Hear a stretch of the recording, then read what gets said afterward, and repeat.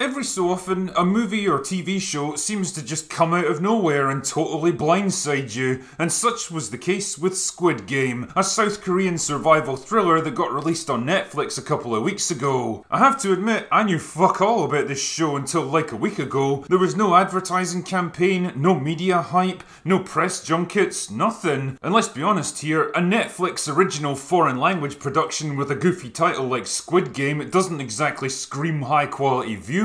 But the more people started talking about it online, the more my interest was piqued. Maybe there was something to this show after all. And when Mahler finally told me to just shut the fuck up and watch it, I thought, what the hell, let's give it a go. And goddamn, I'm extremely glad that I did. Squid Game represents probably the most compelling and emotionally gripping viewing experience I've had since the final season of Breaking Bad. It's a show that pulled me in from the very first episode and didn't let go into the final frame. Yeah, it makes a few missteps along the way, and some of the last minute revelations are definitely going to be controversial, but for the most part it delivered a solid 9 hours of gripping, quality entertainment that puts about 95% of the garbage being churned out by Hollywood to shame. Then again, 9 hours of me farting in the bathtub would probably do the same thing. Anyway, the show centres around a middle-aged loser named Gi-eun, who lives with his elderly mother in South Korea. He's divorced, he works a dead-end job, he drinks too much, and he's racked up a string of gambling debts that he can't begin to pay off. But just when his life seems to have hit rock bottom, he's given the chance to participate in a series of games, with the promise of a life-changing amount of money if he makes it to the ends. With no other options, he reluctantly accepts the offer and soon finds himself whisked away to a remote compound along with hundreds of other people from all walks of life. There's everyone from hotshot stock traders to petty criminals, teachers, refugees from the north, and frail old men with terminal illnesses. But whatever their background, they all have one thing in common. They're all desperate enough to risk everything for a chance to get rich. And risk it they do. As the first game kicks off, it quickly becomes clear that being eliminated means more than just getting sent home early. Much like Game of Thrones, you either win or you die. As the series progresses and the contestants get whittled down by increasingly brutal games, tensions rise amongst the survivors and alliances and rivalries start to form as suspicion and paranoia sets in. And with almost no restrictions on violence between players, murders and skirmishes become a regular hazard after dark. It truly becomes a case of survival of the fittest. What's so fascinating about this show is the way it constantly upends the dynamic between its characters, putting them in new and difficult situations that challenge them in different ways, and prevents one group or individual from gaining a decisive advantage. One game might revolve around physical strength, while another depends on patience and resourcefulness. The choice you're forced to make at the start of a new game, without knowing what the game actually is, can result in a drastically different experience. Do you choose to go first or last? Are you going to partner up with someone strong or someone smart? It's interesting to watch the thought processes the characters go through, the way they try to rationalise their decisions, drawing on their experiences of previous games to help inform their choices and give themselves the best possible chance. And I can only imagine how many people on Twitter are losing their minds right now over the very pragmatic and realistic portrayal of women. These aren't the usual flawless, all-conquering and completely ridiculous power fantasies being churned out by Western media. They're not particularly heroic, they're no match for the men in a physical fight, and as more than one character points out, they're kind of a liability in most challenges. They can't rely on size and strength to see them through, so they have to play smart instead, forming alliances and working together, which makes it all the more impressive and satisfying when they do manage to get ahead.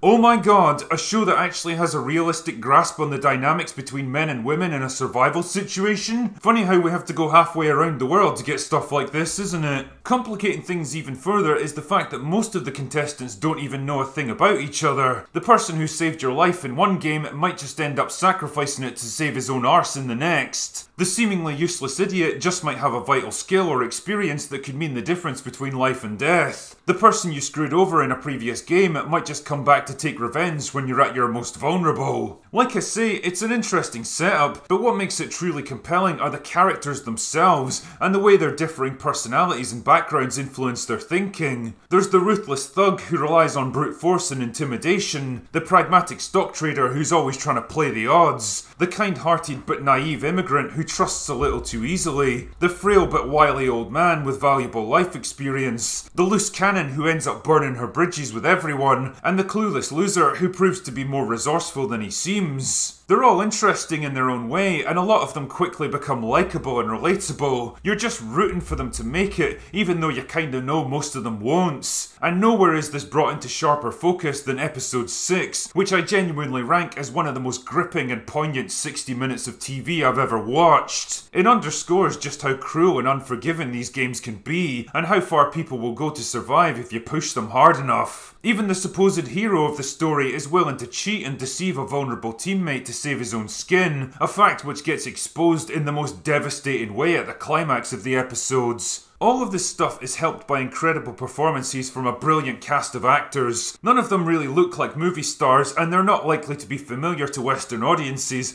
but that's absolutely to the show's credit. These guys all look, talk and act like real average people. They cry and beg when faced with death. They lose their temper with each other in tense moments, and they bicker and argue over difficult choices. I can't tell you how refreshing it is to finally see characters that feel believable, as opposed to the fucking one-dimensional cartoons masquerading as people that we see over here. All of this stuff is absolutely to the show's credit, but it would be wrong of me not to point out a few flaws in an otherwise compelling story. There's a subplot about a Korean police officer infiltrating the ranks of the game's organisers, and a conspiracy to covertly assist one of the players, all of which is considerably less interesting than the game itself. It relies a bit too much on plot convenience and lucky breaks. It sheds light on aspects of the organisation that I would have been perfectly happy to leave ambiguous, and it just kind of ends without a satisfying resolution. Also, there's a couple of big twists in the final episode that felt a bit cheap and contrived to me, and kind of undermines some of the most important moments of the show. It didn't ruin the experience by any means, but it exposed an unexpected chink in the armour of a show that had been remarkably brave and inventive up to that point, and I couldn't shake the feeling that the writers were trying to neatly tie up elements that didn't really need to be.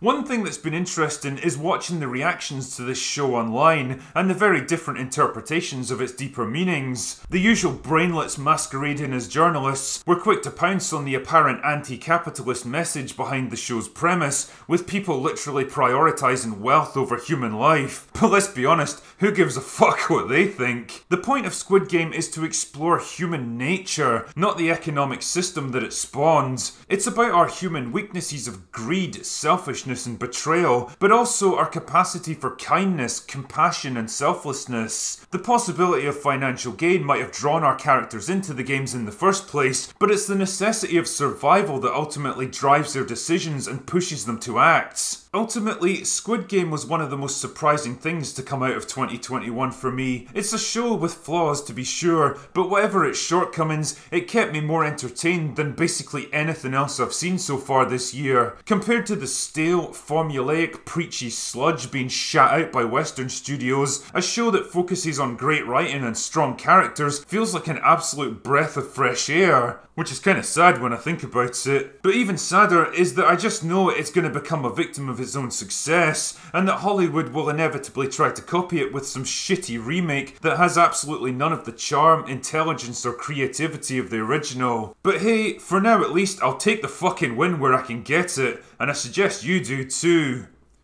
Anyway, that's all I've got for today. Go away now.